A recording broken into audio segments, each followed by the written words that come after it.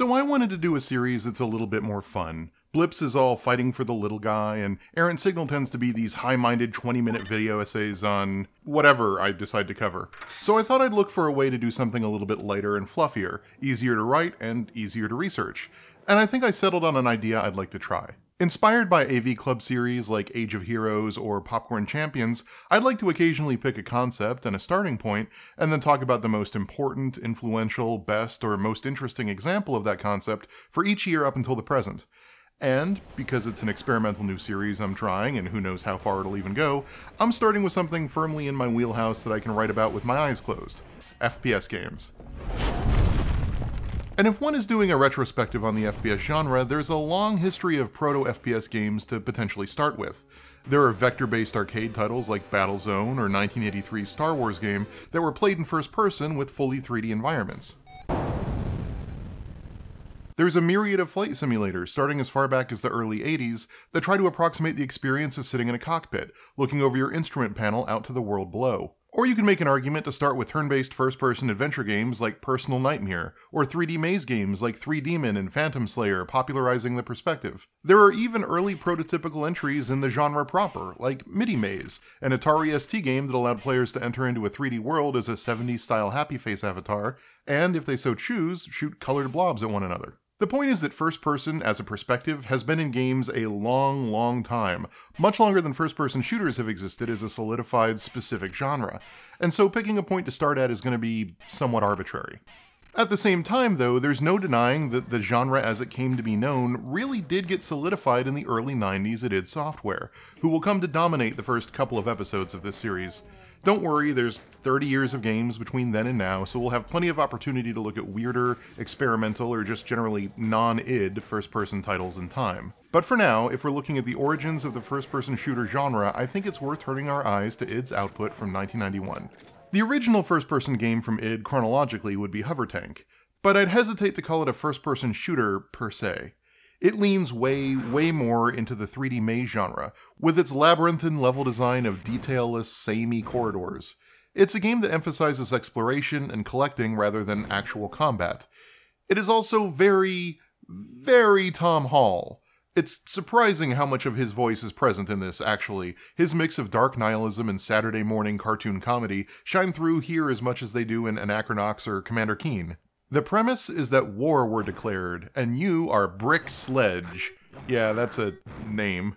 A mercenary in possession of a hover tank and some teleporting technology.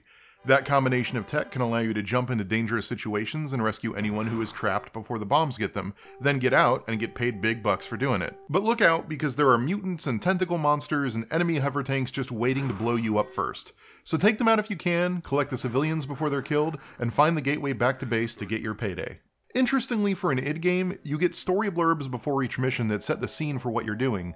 For example, rescuing a scientist and his daughter in their rural home, or saving a team of philanthropists who have had a nuclear attack sent on them by big business. I just love how goofy this all is, from the muted "yay" when you save people, to the 1950s pulp monsters, to the constant view bob, to the comedic timing of the sound clip when you die.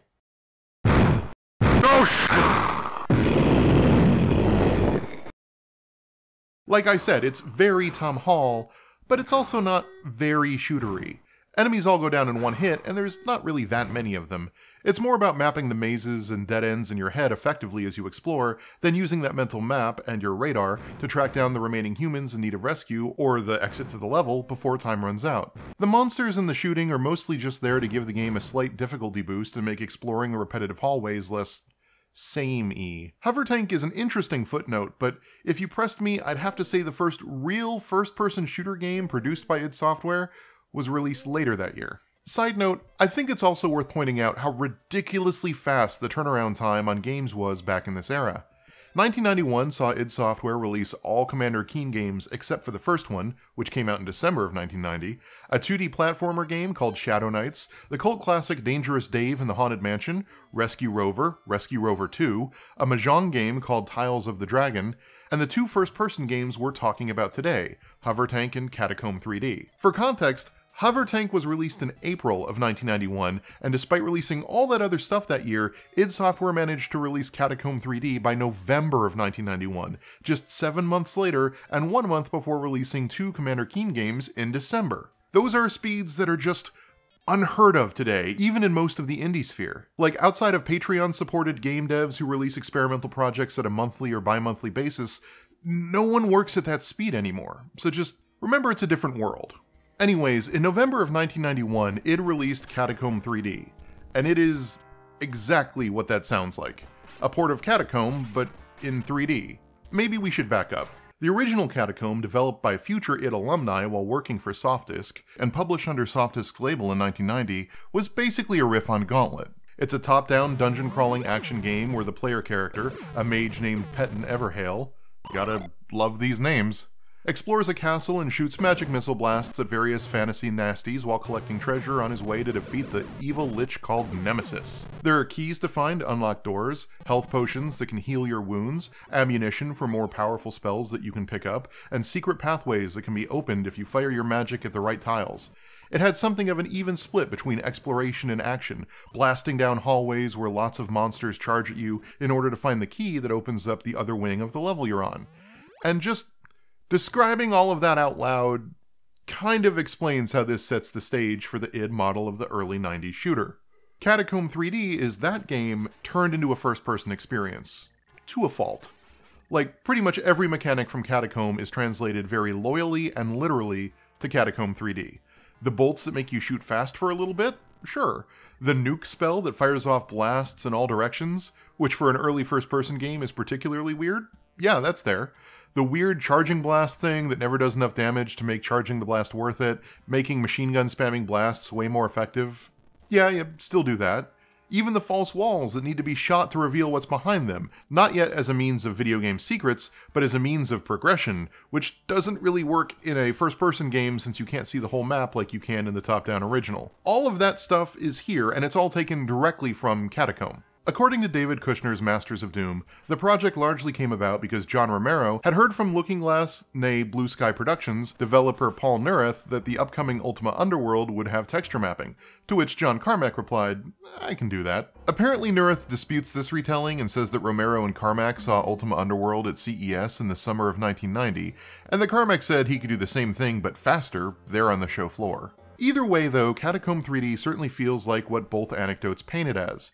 A direct and very literal port of one of their existing games to a 3D first-person perspective in order to prove Carmack's engine writing chops more than out of a driven and passionate desire to make another Catacomb game.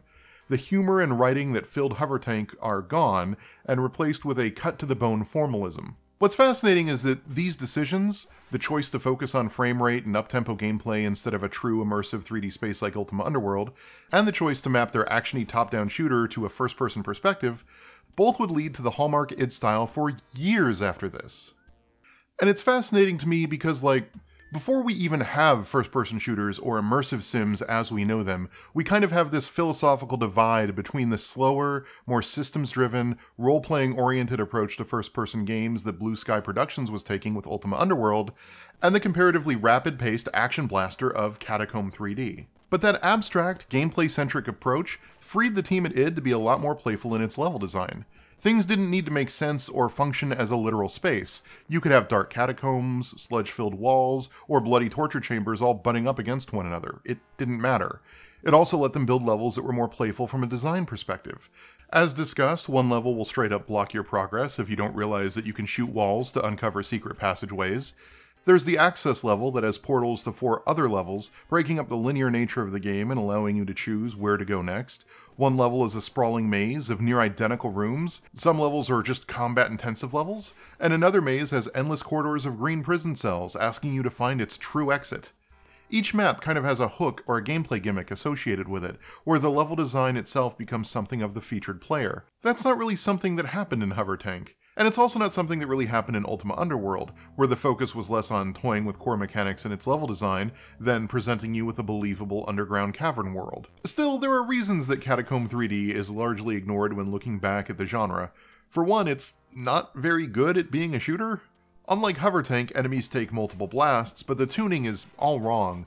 Your charge move is too weak and takes too long to charge to make it worth doing, so you just end up spamming regular attacks as fast as humanly possible. And it turns out that taking Gauntlet arcade booth style button mashing and just asking you to do that but in first person isn't particularly engaging first-person combat. Plus, the speed at which you turn is so slow that combat itself becomes really dangerous. Monsters tend to run close enough to you that they pass through you and become invisible, and turning to face them takes entirely too long.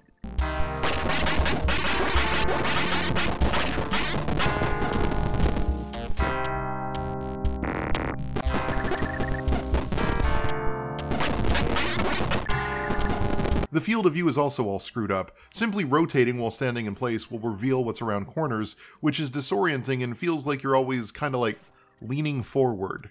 And as much as Bobby Prince has put out some real bangers in his career, the music here is...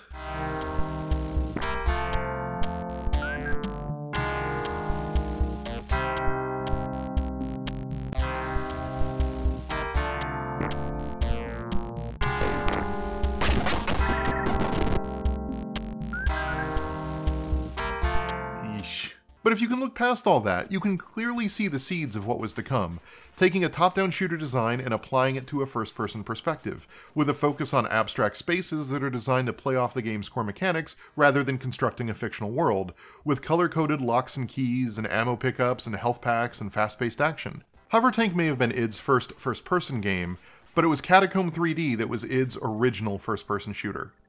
Next time, we go to 1992 and talk about Wolfenstein 3D's contributions and regressions. Bear with me and we'll get through the id games soon enough.